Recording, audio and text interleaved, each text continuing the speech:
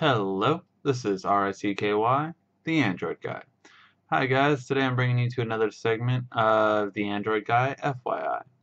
And today's segment is the difference between a launcher and rooting on Android.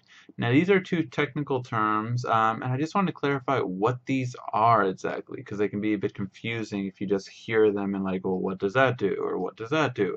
What am I doing to my phone or my tablet? So let me explain the differences. Rooting is a process where you connect the tablet or phone to a computer and completely change the entire interface as well as the kind of backbone of the phone or device. So, for instance, you can actually change not only the look of the phone, but you can have it so that gesture, like a gesture of moving your two fingers up, does something, or give you control over things you didn't before. So I can speed the processor up from a 1 gigahertz processor to a 1.5 gigahertz processor. It's called that term is called overclocking, by the way, when you speed up the processor past what it normally is clocked at, overclocking. So rooting allows you to have access like that. Rooting also allows you to do certain things like, say, if your carrier does not allow you to have a hotspot app, rooting will allow you to do that. It oversees it, so that it has a loophole around it. So things like that is what rooting can do. It completely changes your phone and allows you to limitless possibilities.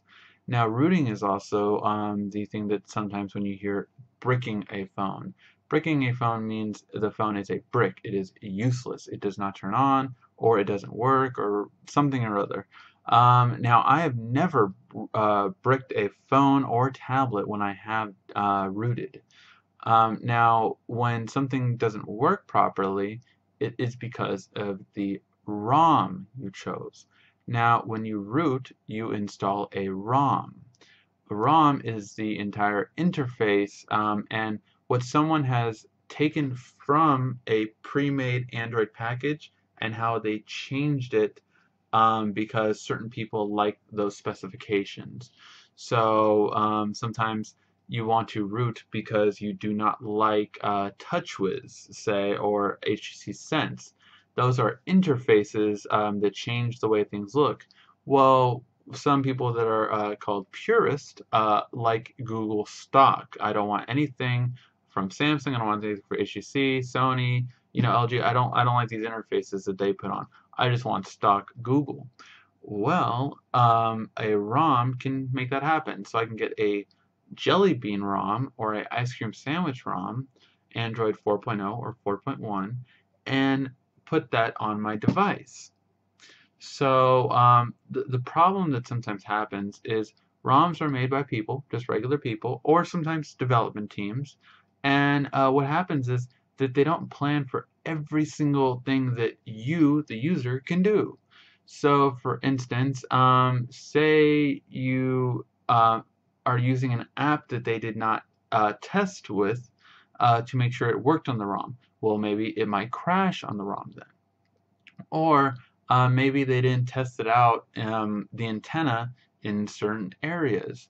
So, and for some reason your area is different from other areas that they tested in. Well, then it might, again, something might go wrong. Or they made it compatible with everything except when you use this camera feature, then that camera feature causes the camera app to crash. So this is what a ROM is. And because of the nature of a ROM, that they don't guess every single thing you're going to be doing, there are updates to ROMs to fix bugs, like the ones I was describing, and that is what rooting is, and rooting to put a ROM on your device. Now, there's lots of different ROMs out there.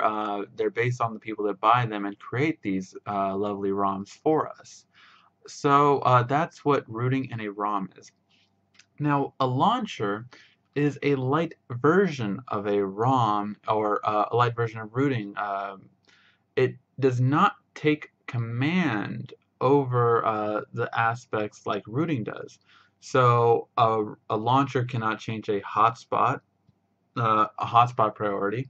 It also cannot do certain things such as oversee overclocking your processor.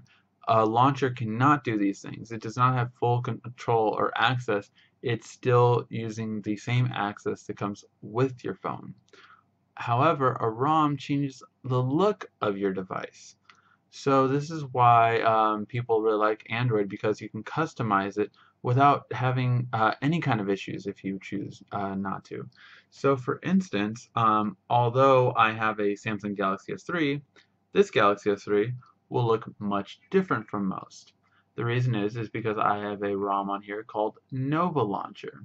So for one, normally Galaxy S3 doesn't have this many rows. The Galaxy S3 also does not normally have the Google search at the top. Also, the folders look different. These are actually the folders that how the Galaxy S3 will look like in Jelly Bean. So this is the appearance that has changed with this device. So, and also even the animation from swiping from side to side has changed. It's a different swiping animation, and you'll notice it more so on the app drawer. The app drawer is going to look like a Nexus device because that's the animation that I like the most. Oops. And what I chose for it. Now, certain ROMs like this one also allow you to do gestures. So for instance, when I put two fingers and I touch the screen up, what it does is it launches the task manager. So I really like this because I can, just launch the task manager quick. And I was using a lot of RAM, and now I cleared it. So now I'm not using that much RAM. So things like this are really nice. And the thing about ROMs, as opposed to ROMs, which completely take over and change everything, a launcher you can always go back to the original. So that's important to know. So if I put two fingers down, it's going to go back to stock TouchWiz. And now I just launched, or launched like you're launching an app. I launched regular TouchWiz. So this is what regular TouchWiz looks like. Regular TouchWiz, and even again the animation is a little different in comparison. And this is what the Nova launcher I have on here looks like, which there's at the bottom, Nova launcher. So that's it right there. Try to do a little focus. There you go, Nova launcher. And that will then bring me back to this way. So this is the difference between a launcher and a rooting, which installs a ROM. So hopefully this helps you guys out. Launchers don't change everything, but they make the appearance different, and sometimes can add certain things, like this one adds gestures or a certain amount of rows or things like that. Like there are launchers to even make your Android phone look like an iPhone or a Windows phone. These are different types of launchers, so if you wanted to test out, see how it looks like, feel free. Launchers are generally more so for phones. There are a few out there for tablets. They're actually made for tablets. Some of them are new, like the Chameleon, I believe it's called. That one's a $10. So launchers also sometimes cost money. That one's a $10 launcher that is pretty cool looking, very different from Android. I have not tested it out yet, but I plan on testing it out for you guys to tell you what I think. So launchers are very different, and they can change the aspect of the look. I know one launcher for a tablet even makes it look like a MacBook Pro. So it really, they're very different, and they just bring more customization to users on Android. Now, one thing I want to warn people though about launchers before I close this is simply that launchers use more memory and RAM. The reason why I have a launcher on my Galaxy S3 is because it has 2 gigs of RAM, so it runs it very well.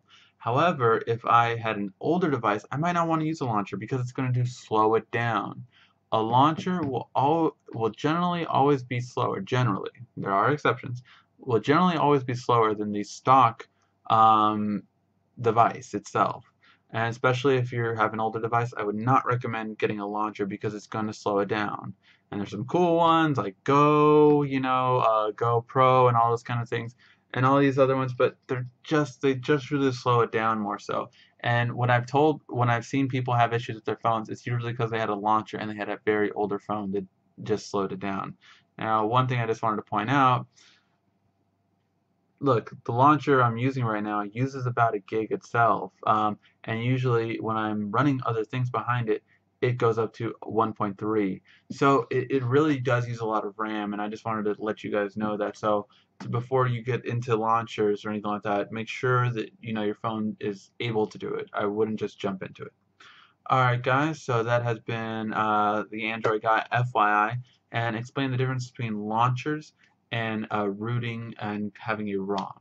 If you have any other questions about it, feel free to ask. This has been RICKY, the Android guy.